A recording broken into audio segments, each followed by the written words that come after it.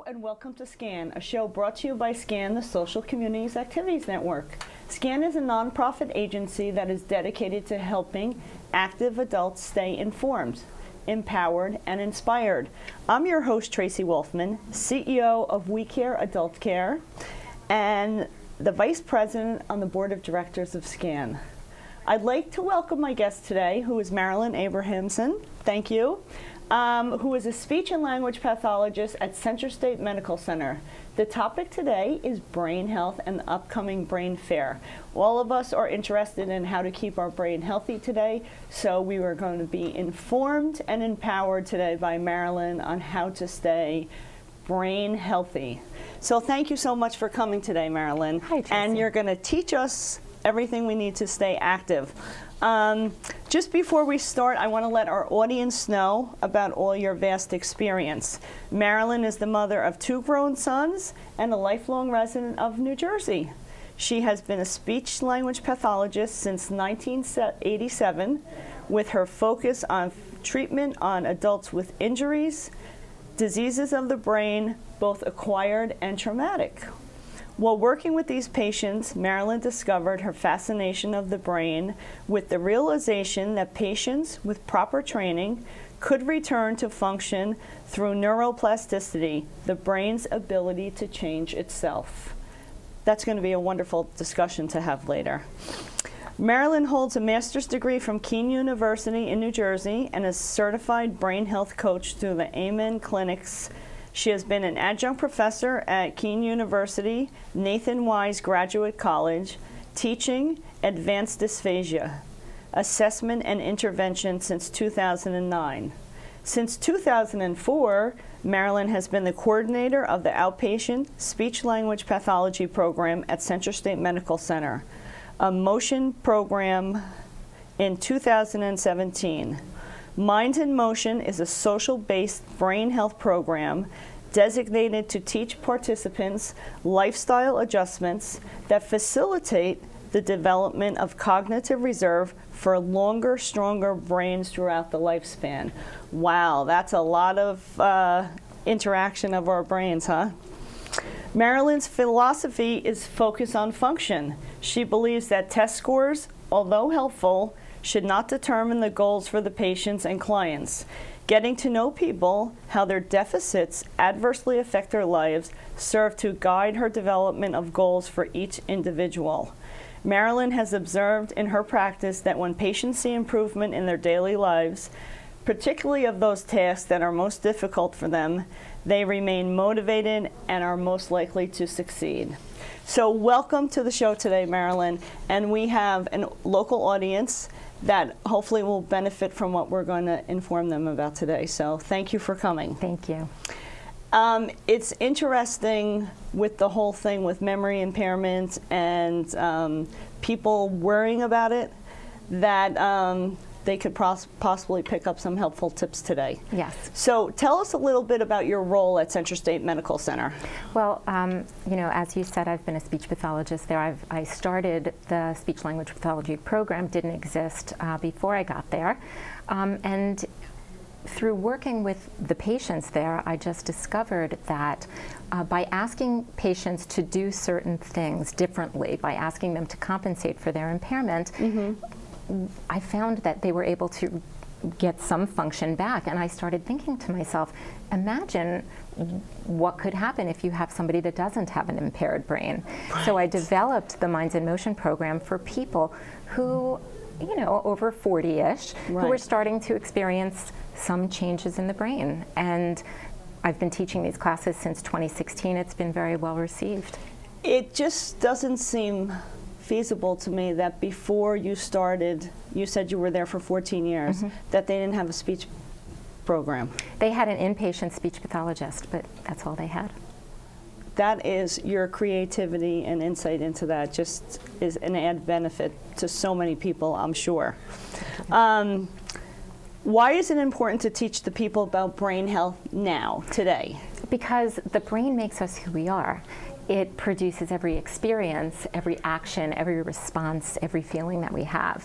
And I think, you know, really over the years, people have really maybe taken their brains for granted yes, a little bit. I agree. You know, they exercise their bodies, and that's great, but I think until now, it really hasn't been on the forefront, and now it is. And we know that there are things that people can do to keep their brains healthy. So by providing education, we increase the awareness of the importance of doing something, taking an actionable task, right. and telling these people step by step what those tasks are. People need to know step by step what to do first, what to do next. It gives them that feeling of control, and that's why it's so important to teach. It is important to teach, and I think you know, we deal with a active senior population here, but when you think about all of the information that's now available about kids in sports and concussions and past athletic people who are having difficulty now because nobody ever took into consideration the damages that were being done. Yes, absolutely. So it's a whole new world of taking care of our brain, another body part to worry about, right? Right. You said that the normal aging for our brains to change as we age, but do we know what normal and what should spark concern? Yes. I think that's the biggest question, because myself, I haven't reached that senior age yet, but I'm getting close. Mm-hmm. But you've probably noticed some changes. Oh, 100%. And is it overload or is it forgetfulness? Well, you know, I want to start by saying that a lot of people that I talk to about that will come to me and use the word decline when they're talking about normal changes, because there are changes, and I'm going to tell you what those are. Oh, that's... but I do want to say that I prefer to use the word change when we're talking about normal, because I have worked with people who are in decline. It is not easy to bring back function when a brain is in a state of decline. But if a brain is in a state of change, which is what we're talking about today, you can use a compensatory strategy. So if you think every body part changes, your knees, your back, everything, your joints. Correct. So if you dropped your keys on the floor, you'd bend down, and if there was a table here, you'd put your hand on the table and allow yourself to be helped up by the table, right? We wouldn't think twice about it. It's just a compensatory strategy. Yes. When it comes to the brain, people don't know how to compensate, so they feel this hopeless sort of state of decline. All we need to do is teach people in that state of change a compensatory strategy, and they say, oh, yeah, that works now. It's a no-brainer, right? Right. Sometimes it's mindfulness, awareness. Now, the things that there are things that normally change, and I'm going to tell you about two of them today, the ones that you probably notice the most. The first one is processing speed.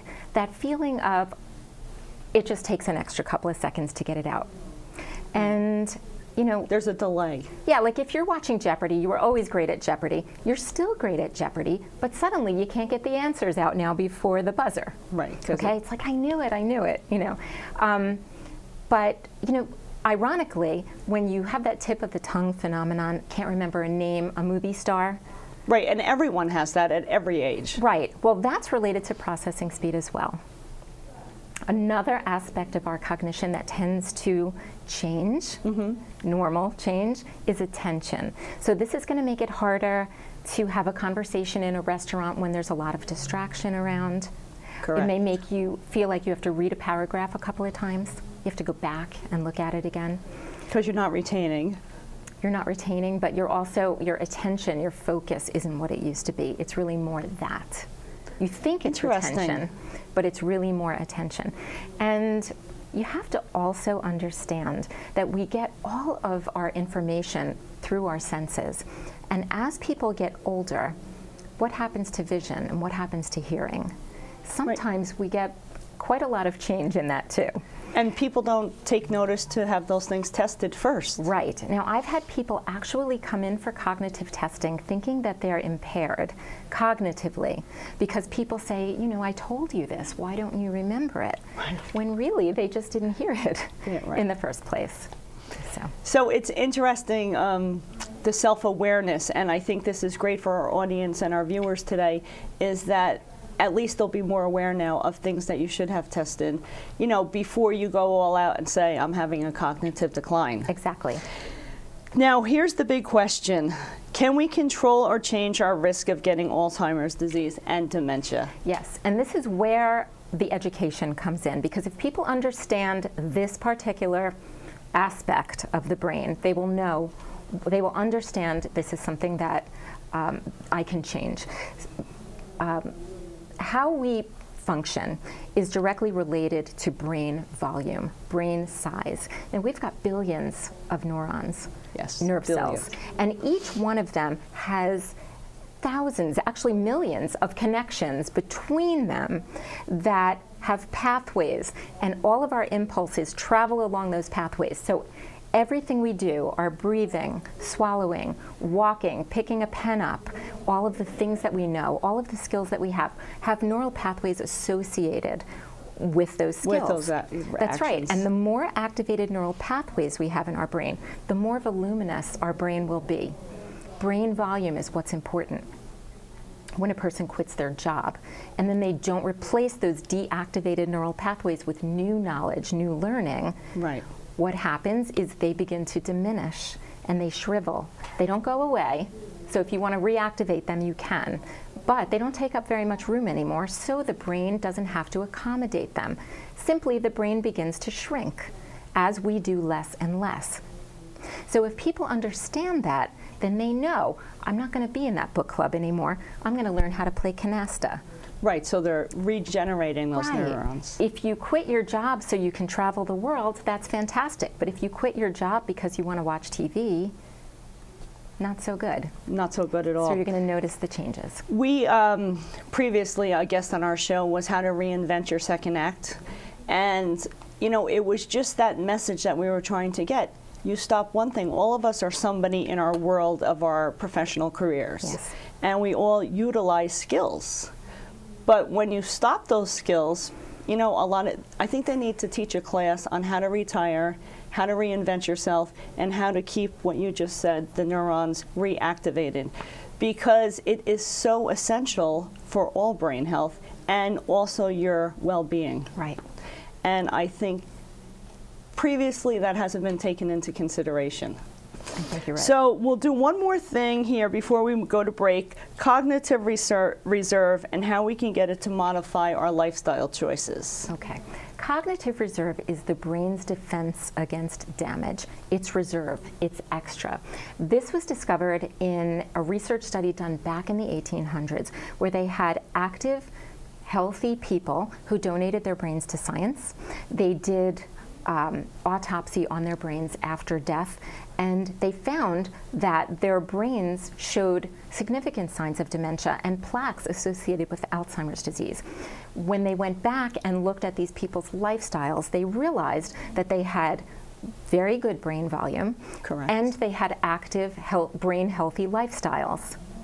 And so that was what helped them to create that cognitive reserve. And really, it's just the gift of years. It's the gift of years and the utilization. Plus, we're living a lot longer, so people's brains weren't as old then also. Right. We need those years. We definitely need those years. So those are just a few helpful tips for our audience today. There's one thing that I did want to mention. Is Marilyn here will be the keynote speaker at our Brain Health Fair on June 11th at CentraState Hospital. That is from 10:30 to 1:30, and I hope you will all join us.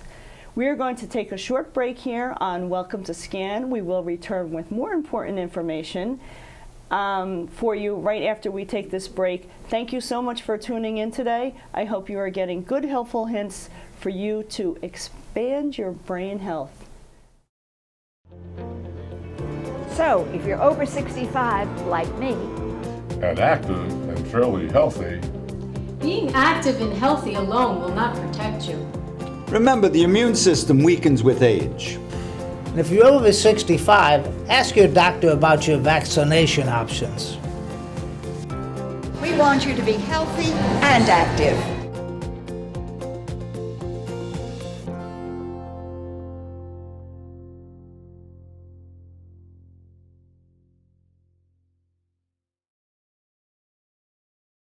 Thank you for joining us again on Welcome to Scan. We are back from the second half of Welcome to Scan, and I would like to remind you that my special guest here today is Marilyn Abrahamson. She is the speech and language pathologist at CentraState Medical Center. Thank you, Marilyn. Thank you. So we're learning about brain health today and what is the difference between normal decline and possibly cognitive decline.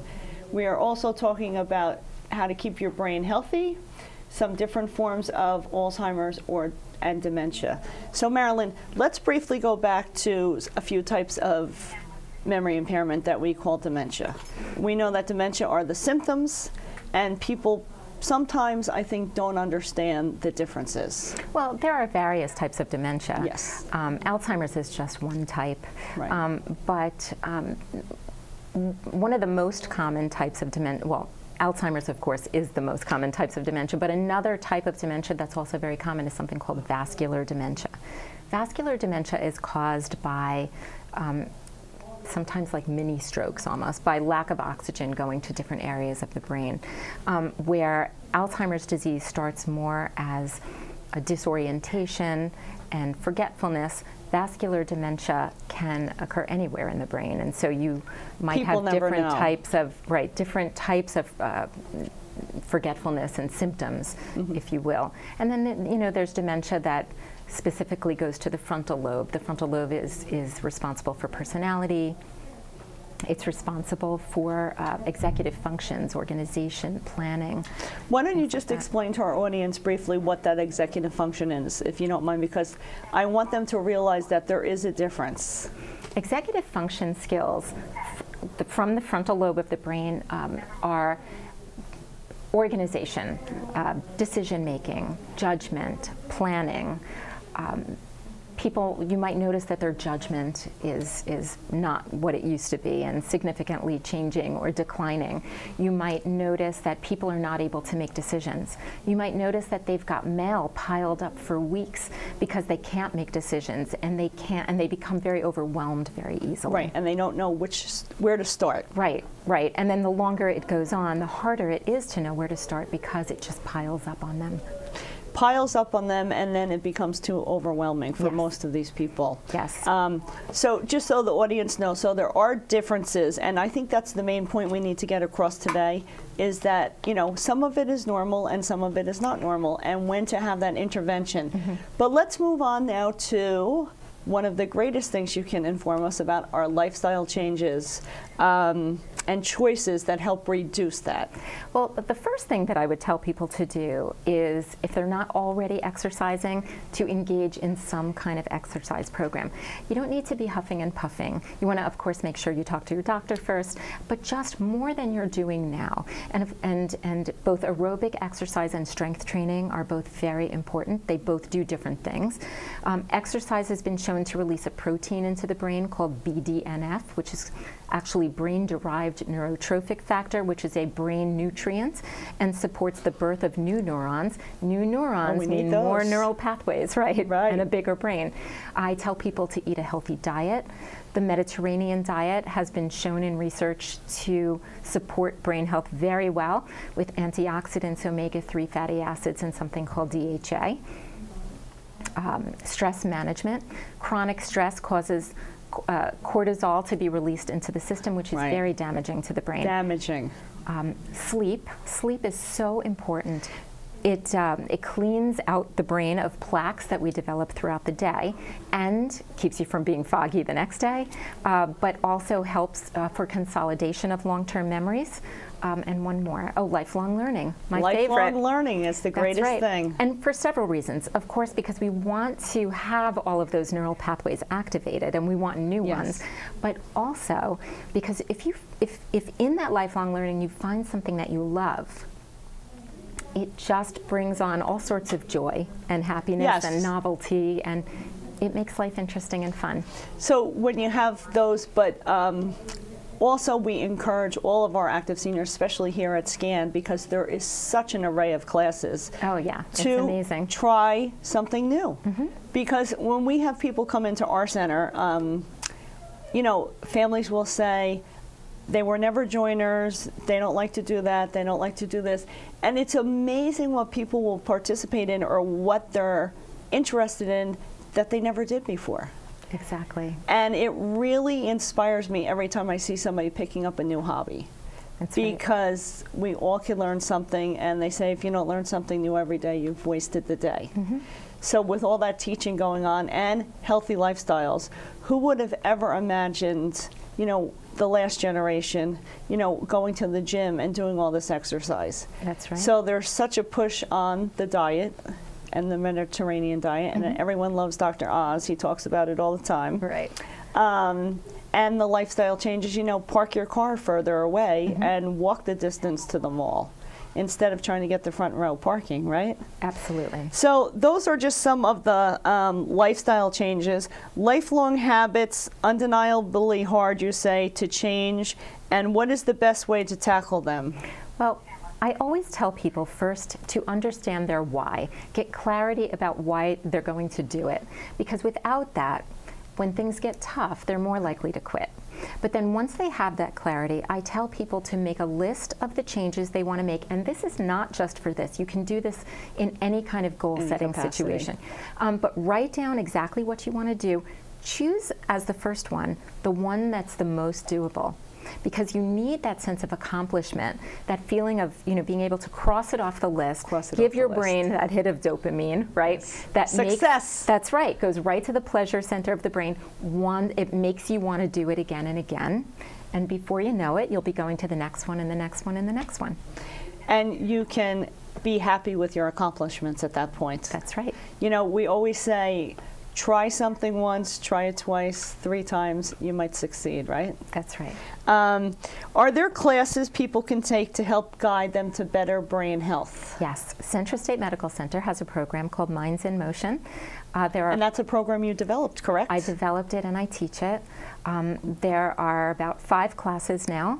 They run every month. They teach about the brain health, all of the lifestyle strategies and information we talked about today. There's a class on how to think faster, how to remember names, how to think more analytically out of the box. Classes being Are there simpler classes for people that wouldn't want to be challenging themselves, and you know, they might go at a slower pace? I'm developing classes like that. There's an assisted living that we go to across the street from the hospital, and I have classes for them that I will at some point be bringing into CentraState as well. So how many times a year do you hold these classes for this? Each one runs almost every month. So if they can't make it one month, it's likely to run again the next month. So it's kind of like a support group. They go every month. And how long do the classes last? Each one is 90 minutes. Oh. There's one class that's a 4-part class, and the others at this point are all single classes. So each week they can build upon different things. So it's a new topic every week. Right. So if they miss the last one, they're not going to be out of sync. Right. And they don't have to take them in any particular order either. Okay. And is there a cost for that? They're $10 a class. Oh, so affordable. That is wonderful. When you have these brain health classes, do you find people coming to them to improve their brain, or they're having problems with their brain already? I get a little bit of both. Okay. We do memory screenings through the Alzheimer's Foundation of America, and a lot of those people do come to the classes, and those are people that do feel that they're having difficulty with, you know, thinking and memory skills, but not all of them actually are. Some of them are just experiencing normal cognitive changes that we talked about earlier. Because our brain's changing. They just don't know, and because it's so, you know, people are talking about it so much, it's becoming such a fear. People want to be proactive, and so that's what they're doing. So I do have some people that are experiencing some of the changes, and some people that aren't, that are just truly being proactive and want to learn, just want to learn about the brain. They want to learn because it is all over every media outlet there is. Now, going back to resting your brain in the sleep, I just have to touch on this subject, because we all know that everyone is overactive on their social media sites and their cell phones. They're using their computers at night. I know for myself, I have to shut everything down an hour before to let myself clear my head in order to have a good night's sleep. Because if I'm doing work up until the time I go to sleep, it's always not restful. So what is your, what do you try and tell people about that, the light? Just what they're seeing? Well, there are several factors to that. There's something called blue light that comes out of the screen. The only screen, I think, that says that there is no blue light are the Kindle, the e-readers, and the Nook. Oh, okay, I didn't know that. But things like iPads, computer screens, the clocks on your bedside, television screens. All of those things emit a blue light, which actually stops the secretion of melatonin into your brain, which is what kind of makes you sleepy. That is so interesting. I did not know that. Right, so I do encourage people to shut that down even more than an hour beforehand. Just so they can have that rest before they go to sleep, because it's just imperative. You know, we talk about sleep now, that you must get your sleep in order to be alert, cognitively fresh the next day. Yes, that's right. So, and you know, the more nights sleep that you don't get, you'll notice each of those days is worse than the last. correct, because there's an accumulation. The plaque that accumulates every day in the brain.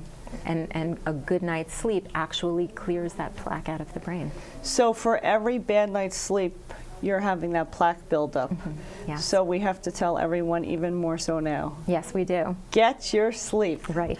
So are there any other things that you do over at the speech center that you would like to share with us?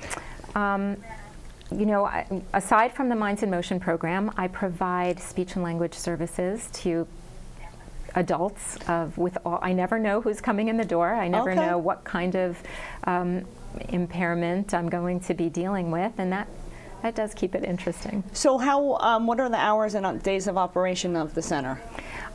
It's 5 days a week, Monday through Friday, and I'm there every single day. Okay, I get there so at 7:30 in the morning. If people have a concern and they want to come for a consultation with you, do they need a prescription? They need a prescription for an evaluation and therapy, yes. Okay, so they would get that from their doctor, and then they come for the evaluation, and then you, like a care plan? Yes, after we do the evaluation, we talk, we determine whether or not the person actually needs it. Okay. And then we talk about how many times a week, and I always tell people what the plan will be. So it must be nice, because I'm sure there are a few people that you send away. Yes, they're usually happy though. Yes, I know. I would say so. Yeah.